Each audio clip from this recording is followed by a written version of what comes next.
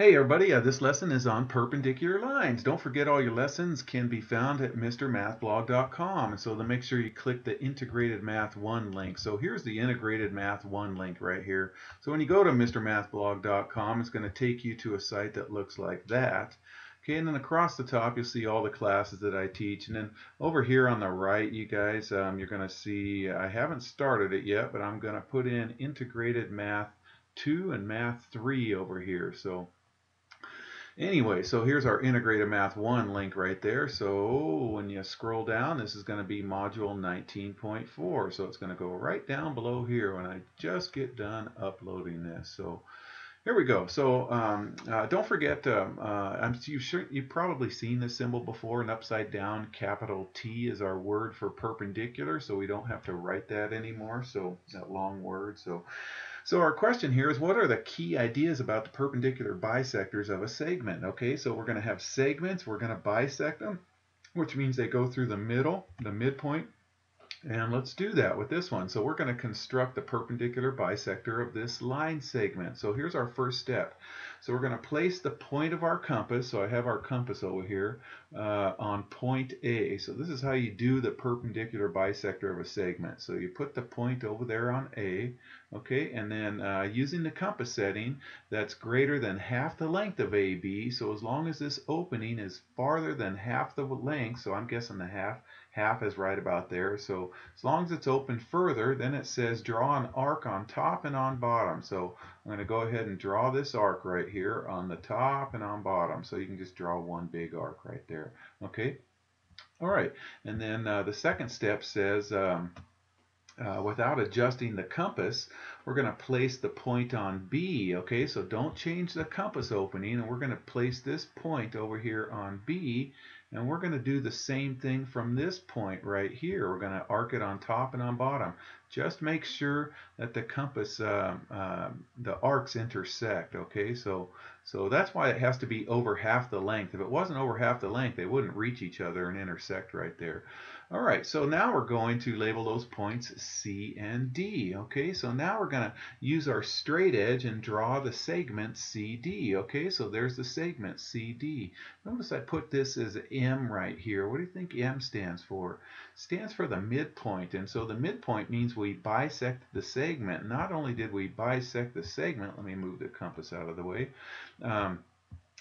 It's a right angle, so it's a perpendicular bisector of this segment right there. Okay, so this blue mark and this blue mark just means that MB is congruent to MA, or AM is congruent to MB. Okay, and there's a right angle right there. So right angles means perpendicular, and this means bisected, so it's the perpendicular bisector.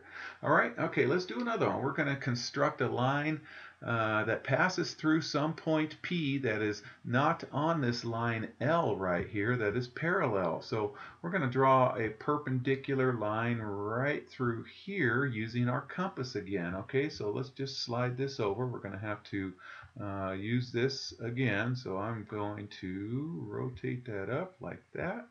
All right, and then let's go ahead. Here's step one. Step one says to, let's see, that kind of got me in the way there. Step one says to place the point of the compass at P and draw an arc so it intersects the line at 2 points. Okay, so we're going to go ahead and place the point right up there. Right there, and then we're going to draw an arc so it intersects the line. So I'll start right about there. Okay, so it intersects the line in 2 points. So there's 1 point right there, and then there's 2 points right there. Okay, and it says to label them points A and B. So let me move that out of the way. Okay, all right, so there they are, A and B, and then it says here, from points A and B, make the same size arc below the line. Okay, so from points A, so I'm going to take this compass and put it over here on point B. You can put it on A first if you want, and then draw an arc below down here, and then don't adjust the compass. Okay, we got to slide this over here now, and then do the same thing with the same compass opening. Okay, and then right there, and it says to label this point C right there. Okay, so let's go ahead and label that point C. Okay, and then now we just have to use a straight edge to draw PC. Okay, well that's easy enough. And so what we did is we created a perpendicular line to L right there. Okay, all right, now this is a line right here, so that's not necessarily a midpoint right there. If it was a segment, it's a midpoint, but there is no midpoint if you're dealing with a line, because lines are infinite, you guys. They go on for infinity, so there is no halfway point to infinity. Okay, but if it was a segment, it would be that would be the midpoint right there. But that's how you do a perpendicular point, perpendicular line from a point that's not on a line. We draw this arc first, and then from these 2 points, we draw these guys down here. Okay, and then construct them to the other one there. So here's perpendicular bisector theorem. So if a point is on the perpendicular bisector of a segment, then it's equidistant from the endpoints of the segment. And you're thinking, what? Well, this is what this means right here, you guys. If this is the perpendicular bisector, can you see this line going through? It's a right angle, so it's perpendicular, and these 2 tick marks tells me it's bisecting. So what this says, if we have this perpendicular bisector right here, then any point on this perpendicular bisector is going to be the same distance from A to B. So let's just say if we picked a point P. Okay, well that point P is the same distance to A as it is to B. That's all this says right there, okay? Any point, if we picked point R, that's the same distance to A and B. If we picked, any point to point S, it's the same distance from A to B. Okay, that's all that says right there. And the converse of that also is true. So the converse of the perpendicular bisector theorem is also true. So it says if a point is equidistant from the endpoints of the segment, then it's on the perpendicular bisector. So if it's equidistant, that's what this says. If this point is equidistant to the 2 endpoints of a segment right here, then it lies on that perpendicular bisector right there. Okay? All right, so here's another theorem. So if 2 intersecting lines form a linear pair that are equal to each other, then those angles have to be right angles, so that means they're going to be perpendicular. So if these 2 intersecting lines, L and M, form these 2 equal linear pair angles, remember linear pairs add up to 180. So if they're equal, they each got to be 90 and 90 right there. So if they're 90s, they're perpendicular. That's what this says. So if you have equal linear pairs, then you got perpendicular lines, okay?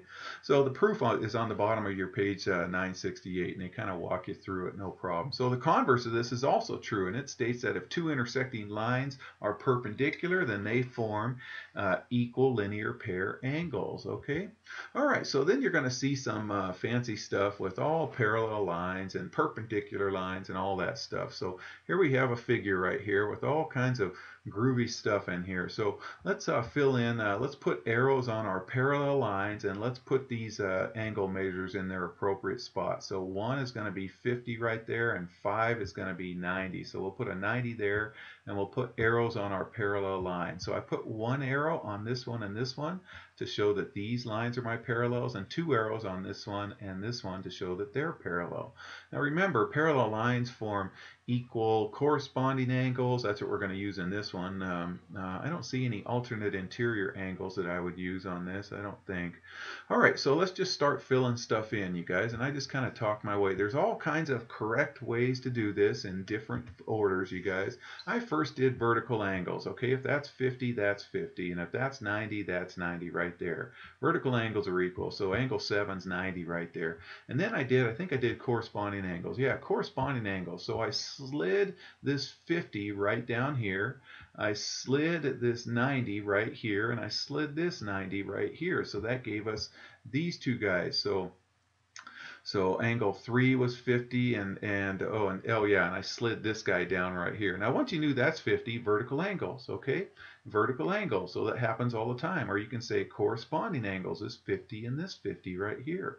All right, and then to get my other angles, say this angle 8 and angle 6, and remember whatever angle 6 is, angle 4 is the same because it's a vertical angle. I use this fact, you guys, straight lines are always 180. So these 3 angles right here, this 50 plus whatever angle 8 is right there plus 90 has to be 180. So you just do a little arithmetic there and you get angle 8 is equal to 40. Similarly, angle 6 is equal to 40, which means angle 4 is equal to 40 because they're vertical angles. Okay? All right, you guys, I hope that made sense, and if you're in my class, that would be your assignment.